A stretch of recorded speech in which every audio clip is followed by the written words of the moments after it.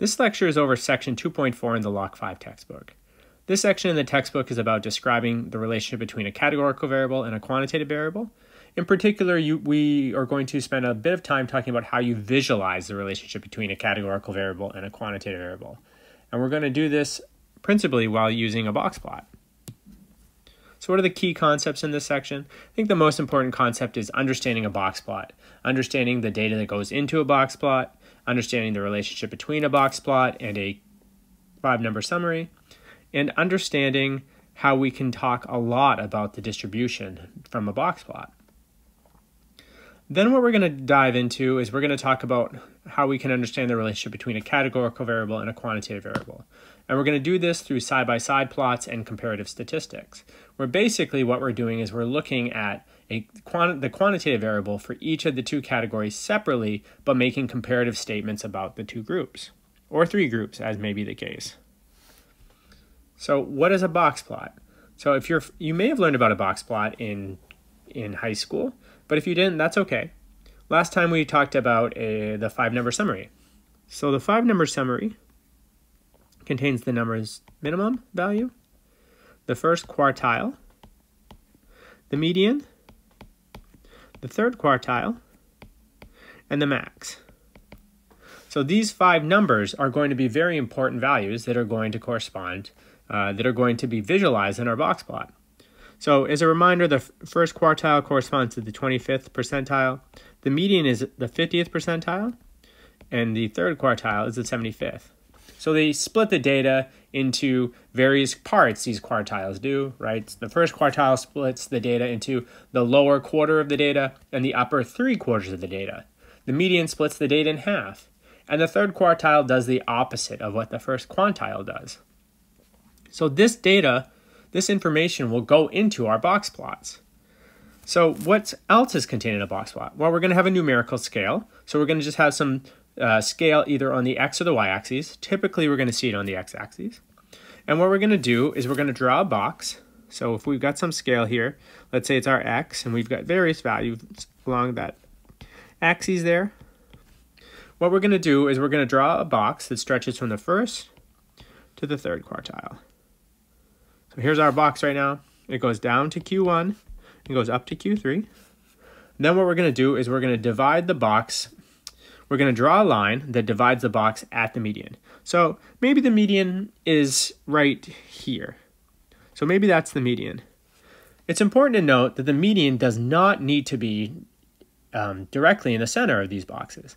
If the data are skewed, the median won't be in the center. The next thing we're going to do is we're going to draw a line from both the first quartile and third quartiles out to the most extreme value that we would consider the most extreme value without considering it an outlier. So maybe it goes down to here. Maybe this one is longer. So why would one of these lines go out further than another? Well, we'll talk about how these lines are created, but basically they go out to the minimum values or the maximum values. So this could be the minimum value that was observed in the data set, and maybe the maximum value that was observed was actually over here.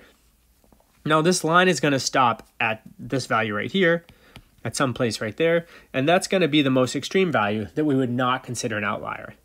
However, this point over here would be an outlier, and it would also correspond to the maximum value in our data set. This value right here would correspond to the minimum value, and you can see right here we now have all those pieces from the 5-number summary in our plot. So let's look at a real example rather than just this fictitious box plot I've drawn. So this data is going to come from the use of fatal force by police officers in the United States. So this is a data set that the Washington Post started collecting in January 1st of 2015. And so what it does is it looks at every fatal shooting in the United States by a police officer. It includes information on the various victims of the shootings, including their race, the circumstances of the shooting, whether they were armed, as well as whether or not they were experiencing a mental health crisis. Now, this data set, it should be known, is only looking at shootings in which a police officer in the line of duty shoots and kills a civilian. And it's not looking at anything else, like whether or not somebody was killed during while they were in police custody, or they were shot by off-duty police officers, or anything else. So at the time of when I downloaded this data set, which was very recent, there were 5,645 fatal shootings since January 1st of 2015. according to that database. And if you want to work out the math, it's probably about 3 to 4 shootings per day since January 1st. So 3 to 4 people are killed every single day by police officers in the United States since January 1st, 2015, based on this database. Now, let's look at the age of the victims of the fatal shootings. So that information is presented right here in this box plot. We see on the x-axis is the age of the victim. The y-axis doesn't really make any sense here, so that's kind of why there's no values corresponding to it. So let's break down this plot. The first thing you should notice is the line in the middle. That's the median, which I'll represent by the M. Now note it is not drawn directly into the middle of the box, as I told you it wouldn't be. This is the Q1, and then here's Q3. So we know right as well that this value down here is the minimum value, and we know that this value right here is the maximum value. So we can get all of that information right away. We can also see that all of those are outliers. We haven't quite figured out yet how you determine what an outlier is from a box plot, but those are outliers. The next thing you'll notice is that these lines are not the same length.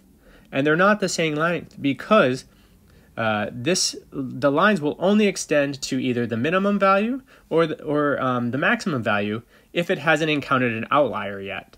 So in this situation, we see that we hit the minimum value before we have values that are considered extreme.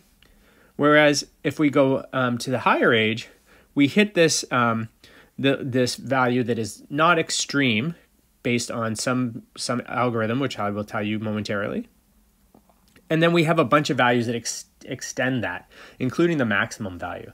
So one common mistake is for students to think that this value right here corresponds to the maximum, and it doesn't. If there are outliers in your data, it most certainly does not. It's going to correspond to this value here.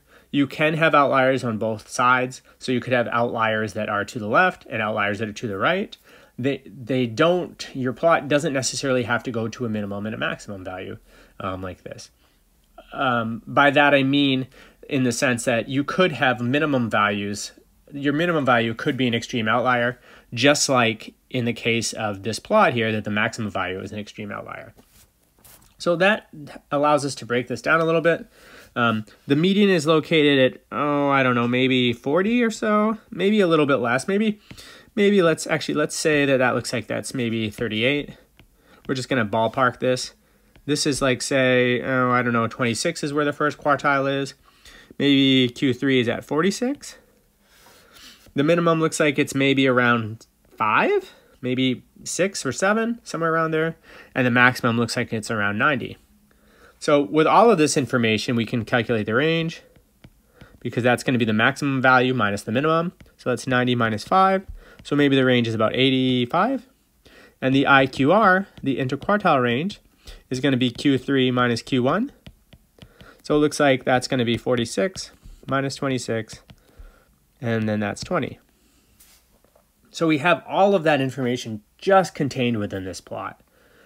A really good exercise would be to take a 5-number summary and try to draw a box plot from that, because this information can go to some extent back and forth. So what does this box plot tell us about the distribution of this variable in terms of the shape? So let's start with shape. So we can see that the median is a little further to the left in the box than it is to the right. So that means that there's going to be more data that's occurring over a larger space that's above the mean in the box. And we can also see that this tail and the outliers are over a much wider range than the values below the median. Therefore, this distribution could be described as being right skewed. And we can see that because both this tail is much longer and the fact that this this middle 25% is over a larger area than this, right? This is larger than that. What can we say about the center? Well, we can say that the median looks like it's about 38. We can also say that the mean is higher than the median in this plot. And we can base that on the fact that it's right skewed. What can we say about the variability? Well, we can't say anything about standard deviation because we don't know how to calculate that from a box plot. But we do know that the range looks to be about 85, and the IQR looks to be about 20. Those are both measures of variability. So make sure if you're asked to talk about the variability of a box plot, you mention those statistics. And what can we say about outliers? Well, we can say that we have some. Looks like we have greater than 10. I don't necessarily expect you to count them, but you can see that we have, it looks like quite a few over here. So how did we determine that those values were outliers? Well, we use this thing called the IQR method. And so basically it's going to be the first quartile minus 1.5 times the IQR. And any value that falls below that is considered an outlier. It's also going to be calculated as the third quartile plus 1.5 times the IQR. So we need to figure out what this value is right here. How do we calculate? We need to calculate the IQR in order to calculate that. Then we can add that to the third quartile, and then we can subtract it from the first. So here's our 5-number summary. I'd encourage you to just look at this and redraw the box plot. You can redraw it. And in fact, maybe we'll do that right now after we calculate our IQR and our length of our tails. So the IQR is going to be 46 minus 27, which is 19. 1.5 times that is going to be 29.25. So we can now figure out where our outliers are going to be because we have all this information. And in fact, we can draw the box plot from this information right here. So let's draw it right now. Our median is going to be 35. So we know that that will be at 35. Our third quartile is at 46. So it's 11 up. And then it looks like our first quartile is at 27. So it's like 9 down. So we want to make sure that it's not quite even. We can see that there. That's Q1, M, Q3. Great. So now we need to figure out how long the tail should be. So the tail for the first, the one going to the left of Q1 should be Q1 minus 29.25. So it should be 27 minus 29.25, which is going to equal negative 2.25. Well, what we said is we're going to draw the line either to that value or to the minimum value. And it looks like whichever one is greater. And in this case, we see the minimum value stops at 6. So we're going to draw that to there, and we'll say that this value right here is 6. So this is the min, and that's at 6. Okay? Now we'll do the same thing for the upper tail. We'll add it to the Q3, and that is going to be 46 plus 29.25, which is going to equal 75.25. Oops. So we can draw this tail now out to 75.25. And the reason we know we can draw that to 75.25 is that we have a maximum value that's greater than that. So that means we know that there's at least one outlier over here, and that's the maximum value. So we could draw this box plot from this 5-number summary. Now we don't know how many outliers there are, but we do know from this box plot that from this table, that there's at least one outlier that would be labeled in a box plot. If you have any questions about this, please let me know. This is, I think, pretty important information.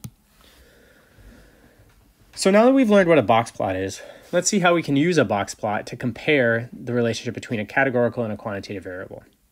And what we're going to do is we're going to do these side-by-side plots. And what I mentioned initially was that essentially what we're going to do is we're going to, for each category of the categorical variable, for each group, we're going to look at the distribution of the quantitative variable.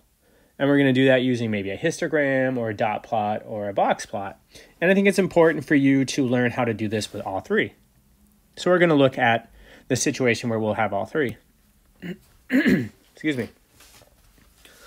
So this is a box plot of the age of the victim of a victim of a fatal shooting by their biological sex.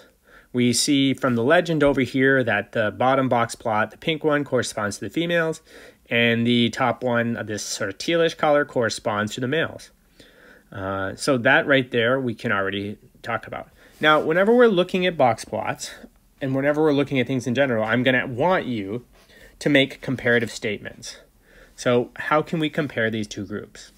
Well, we can say, for one thing, that the median of the females, this value right here, is greater than that of the males. So we can say that the center for the females is greater than the center of the males. We can also talk about the shape of the distribution here.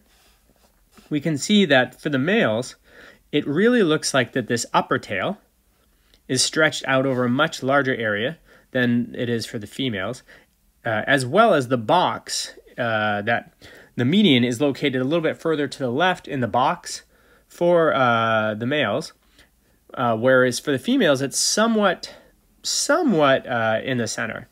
So we could definitely say, looking at this plot, that the males' distribution is more right skewed than the females. But we don't necessarily know how much more right skewed. And I would say, looking at this box plot, it's not actually easy to tell if the female distribution is right skewed or not. It could be roughly normal with a or roughly bell-shaped with one outlier over here. So that's sort of getting us the sense of the distribution, the shape of the distribution. We can also talk about the variability. So whenever we're looking at a plot like this, we could calculate IQR or range. We can see that the range for the males is going to go from our minimum value in our data set to our maximum value, which I think was 91 to, this was 91 and this was 6. So that range is 85. And then for females, it looks like it's about, maybe that's 85. And then it looks like here it goes down to maybe 15. So maybe their range is 70. And then the IQRs of both of these are actually really similar. So I would say these have very similar IQRs, but that the range for the male is greater than the range for the female. Finally, I would say that there are more outliers for the males than there are for the females. Certainly there's more dots up here than there are for females, but both distributions have outliers. This is the same plot, the same data, but represented instead of a box plot by using a histogram. So probably on a quiz, I will give you both a box plot and I'll give you either a histogram or a dot plot in order for you to have a couple bits of information to kind of make your decisions about the shape. Now, looking at this, it's a little unfortunate because the female group is, or I should step back here and say one very noticeable thing here is that we can see that males are much more likely to be the victims than are females. And we can tell this because they both have the same y-axes, and just the count of the number of victims is much, much smaller for females than males. So that makes it, on a plot like this, kind of difficult to talk about the female distribution independent of the male one, because this y-axis has basically shrunk the female group. But let's, specifically looking at this, let's talk about the shape of the distributions, because that was a little bit harder to see in the box plot. So for males, I would say that the shape is, it's still pretty right skewed. It actually looks somewhat normally distributed, but I would say it has a little bit of a right skew. The female distribution, however, which is kind of hard to see, I'd say maybe that's bell-shaped. Maybe it's right skewed. It's really hard to tell. But either way, in both cases, we would imagine that probably these data would in general be right skewed, because we'd expect that probably people in their 20s and 30s are more likely in general to be shot by police officers, because they're probably more likely to have encounters. So I want to stress this. Whenever I'm giving you a box plot or a dot plot or a histogram, and they're side by side like that, I want you to make comparative statements. I want you to compare the two distributions on their shape. Are both distributions right skewed? Are they both left skewed? Is one skewed and one symmetric? Are the centers the same? If they're not the same, which center is higher? Is it group A? Is it group B? Do they have the same variability? Talk about the range. Talk about the IQs. And finally, talk about the outliers. Are there more outliers for one group than there for another group? I always want you to mention these four things when you're looking at a plot. So let's do one more example of this. Here, I've got data on the cholesterol level of this is a study looking at cholesterol level. And it was looking at the cholesterol level of people that are current smokers versus the cholesterol level of people that are who quit smoking 5 years ago. So we can see that this plot on the top is going to be the ex-smokers. The plot on the bottom is the smokers. And our x-axis is going to be the cholesterol, which is in milligrams per deciliter. And what we're going to want to do here is we're going to want to talk about the shape, the center, the variability, as well as are there any outliers. So first, let's look at the shape. So looking at the ex-smokers, it's a little hard to see a shape of this distribution, but if I were to just try to draw something over it, and that's kind of how I'd encourage you to kind of do it, maybe it would look like that. And I don't see any indication that this is skewed. So I might describe the shape as being symmetric, and maybe it's bell-shaped. It's definitely not really skewed. Now, if we look then at the smokers, maybe it looks like this. Maybe you could make the case that the smokers are skewed, but I would still probably say to me that that data looks pretty symmetric and pretty bell-shaped.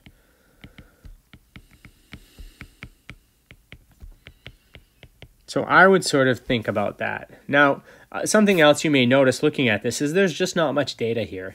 And when your groups are very small like this, so I think in the case of the ex-smokers, there's 33 dots, and for the smokers, there's 43, it's really hard to talk about the shape. So just give it your best shot and make sure you're just justifying why you think it looks like it does. I don't see any strong evidence of a tail. That's why I'm describing it as symmetric and bell-shaped. So that's the shape, right? I would say that they're both symmetric and bell-shaped. So let's look at the center. Well, in this situation, we don't have the number, right? But it looks like maybe the center is, oh geez, I don't know, maybe somewhere around here, maybe like 240. Maybe the center's at 240, the median.